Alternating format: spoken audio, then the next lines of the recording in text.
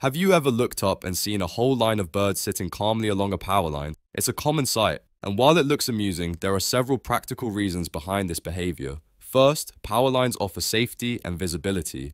Birds love resting in high places where they can easily spot predators, food, or other birds. A power line gives them a perfect vantage point with a wide view of the surroundings. It's like nature's version of a lookout tower. Second, power lines are convenient perches. Unlike branches, they don't sway much in the wind, and there are no leaves to block the view. Their smooth, steady surface makes them an ideal rest stop, especially for small birds that like to sit close together. The spacing on the wires even helps them maintain personal space while still staying in a group.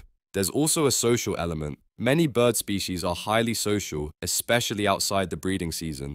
They gather in groups to communicate, share information about food sources, and strengthen their flock structure. To us, it looks like they're having a meeting, and honestly, they kind of are. Another interesting factor is that birds don't get shocked sitting on power lines because they touch only one wire at a time. Electricity needs a path to flow through, and if they don't touch the ground or another wire, they're perfectly safe. So power lines become a comfortable and risk-free place to hang out. In colder weather, lines can even give off a tiny bit of radiant warmth which birds enjoy while resting. So when you see birds lined up on a power line, they're not planning world domination or discussing bird business, at least not literally. They're simply choosing a safe, stable, social, and convenient place to rest.